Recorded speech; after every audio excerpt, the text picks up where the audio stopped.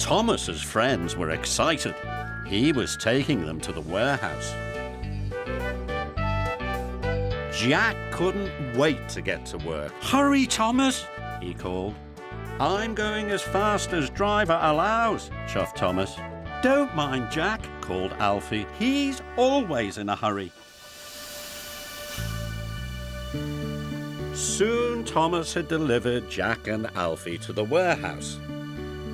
Miss Jenny warned the machines about the very busy site. "So you must be careful," she said. "Anyone causing an accident will be sent back to the yard immediately," added the foreman. Ned was worried.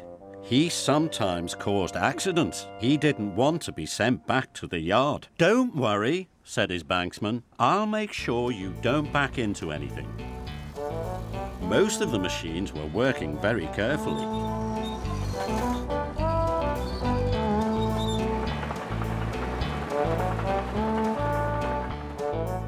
Ned's banksman guided him around corners and through the stacks of bricks. "Oh boy," said Ned proudly. He was having fun.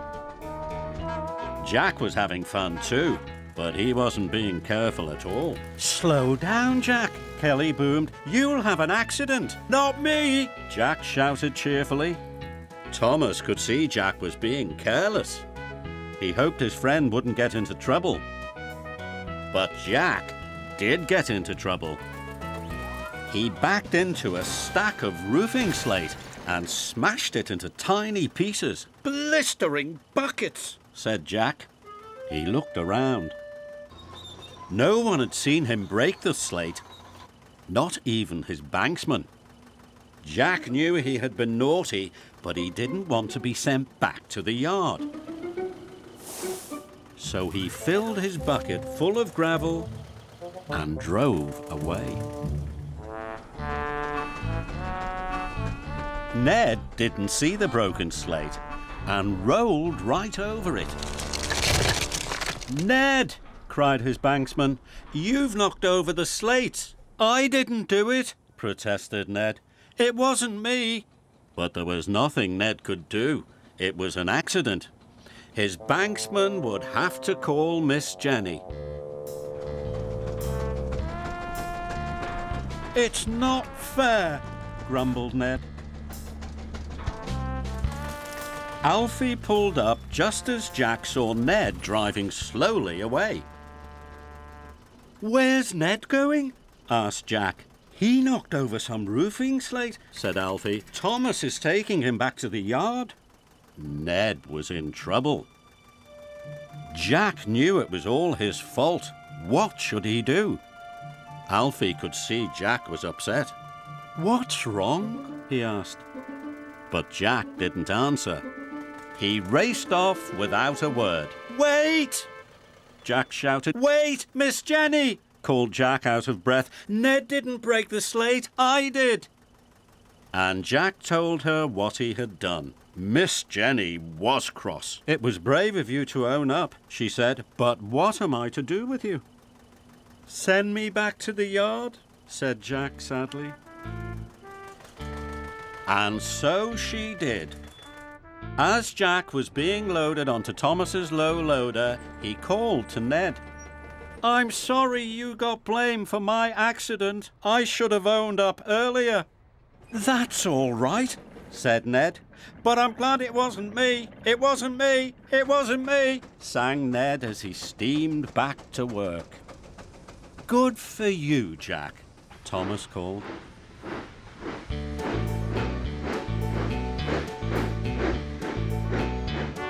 All the way to the yard, Jack felt good. Deep down in his pistons, he knew he'd done the right thing.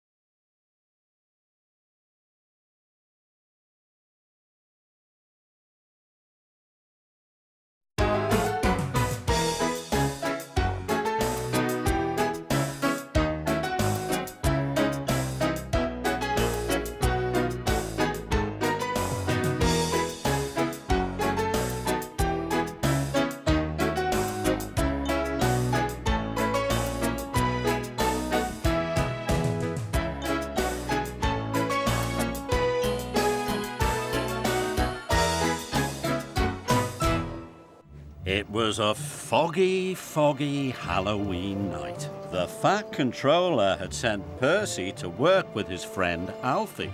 Percy was glad he would be with a friend on Halloween. Alfie was on a night job. He was helping mend the road through Maithwaite Forest. Percy had arrived during the workman's tea break. Kelly was going to tell a Halloween story. "I hope it's not too spooky," said Percy. "Me too," said Alfie. He didn't like being scared either. "Rubbish," snarled Max. "It's just a story," sneered Monty. "Shh," said Jack. Then Kelly began. Once upon a time there was an old steam truck. He was very cross. Someone had taken one of his headlamps, and everyone listened quietly as Kelly told the story of the one-eyed truck. And finally, the one-eyed truck chased the loader into the deepest, darkest part of the forest. "Then what happened?" asked Isabella. "Luckily, the loader got away, but according to legend, the one-eyed truck still wanders the forest, blowing his whistle and looking for a headlamp," whispered Kelly. "Maybe he wants yours." "That was the best story yet," said Jack. "I hope I never meet the one-eyed truck," gulped Alfie. "Me too," cried Percy. "Stuff and nonsense," rattled Monty. "Coffee break's over," said Kelly. "Back to work." Percy liked working with Alfie. Alfie is small, so is Percy. Alfie is green, so is Percy. They were having a wonderful time, but Max and Monty were up to mischief. "It's the one-eyed truck!" cried Max. "Scaredy, scaredy!" teased Monty. "Stop that!" boomed Jack. "Pick on someone your own size." Max and Monty just laughed. Later, Max and Monty had settled down. "Take these loads to the tip in the forest," said the foreman. "And be careful, it's very dark." "Yes, sir," said Monty and Max, and they left. As they drove deeper into the forest, it got darker and darker. The woods were full of spooky shapes and shadows. It was very scary. Suddenly, Max and Monty didn't feel so brave. "What was that?" clattered Max. "An owl," said Monty. "I hope."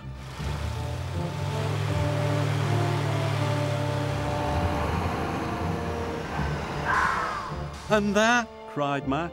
"I don't know," said Monty. It was just a fox, but Monty and Max didn't know that. They had just arrived at the dump when suddenly they heard a shrill whistle. Then they saw a single headlamp through the trees. "It's the one-eyed truck!" shouted Monty. They dumped their loads and raced away as fast as their wheels could carry them. "He's after us!" cried Max. "It's the one-eyed truck!" yelped Monty. "There is no one-eyed truck," said Kelly. "It's just a story," chuffed Alfie. "Well, what's behind us then?" said Monty. "It's Thomas," said the foreman. "Thomas!" Percy cried happily. "Hello, Percy," called Thomas. "The Fat Controller sent me with some more freight cars." Monty and Max felt silly. They went a beautiful shade of red. But everybody else had a good laugh, especially Alfie and Percy.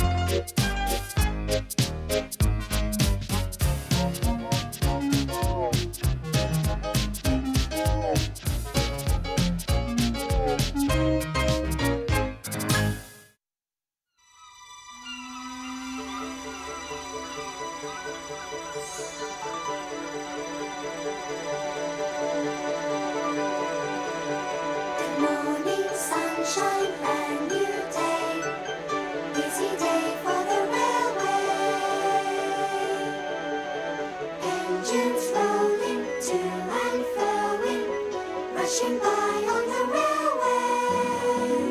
But today is a special day for, have you heard the news? Something special is happening, happening. Have you heard the news? Have you heard? Pass the word.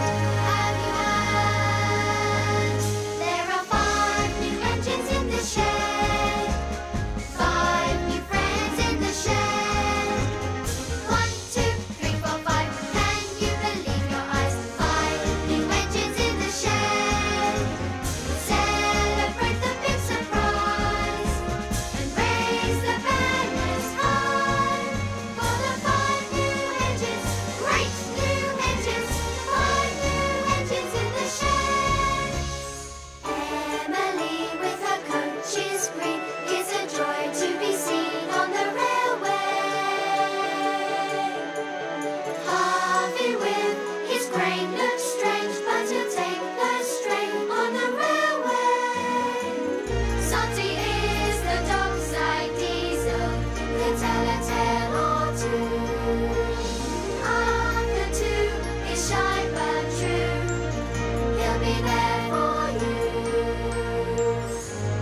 Look, there's Murdoch. He's so big and strong. He'll just go on and on. There are 5 new engines in the shed, 5 new friends in the shed. Welcome to one and all, everybody say hello. 5 new friends in the shed. Thomas and all the friends are here, so let us raise a cheer for the 5 new engines, great new engines, 5 new engines in the shed. 5 new engines in the shed. 5 new friends in the shed. 1, 2, 3, 4, 5. Can you believe your eyes? 5 new engines in the shed.